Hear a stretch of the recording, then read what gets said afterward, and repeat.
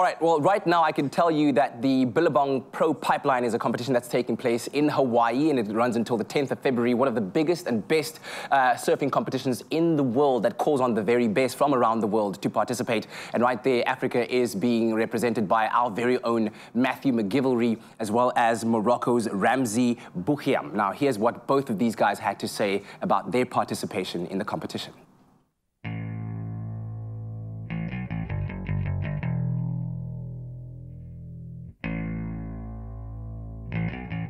I think there's always going to be nerves coming into your first event.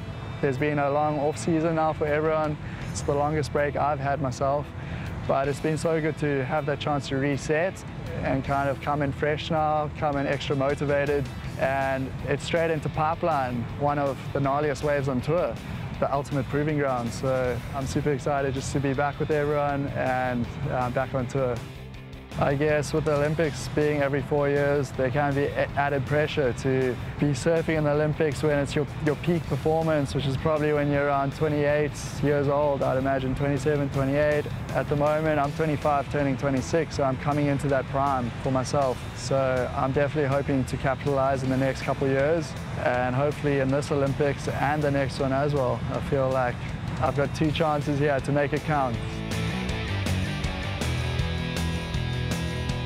10 years on the QS, you know, fighting to get the opportunity to surf against the best in the world and in the best waves in the world. You know, it took me a lot of time to be like this, and I'm still working on it.